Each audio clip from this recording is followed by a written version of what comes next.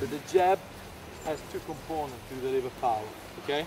The first one is the extension of the arm and obviously the shoulder tensing, and the second one is the momentum, pump, built by this little step.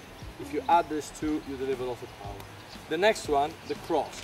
The cross has an extra component that is the hips shifting forward and rotating while you're moving.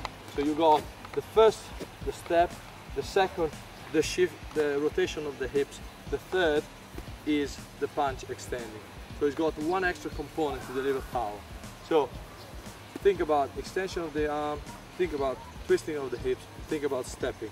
Add them all together, okay? Remember to keep your elbows down, shoulder up, protection, and guard. This is the movement.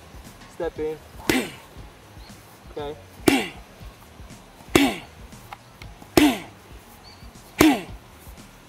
It's important to think this foot is pushing, it's not anything else. This foot goes straight up the hip, shoulder, bang, into the punch.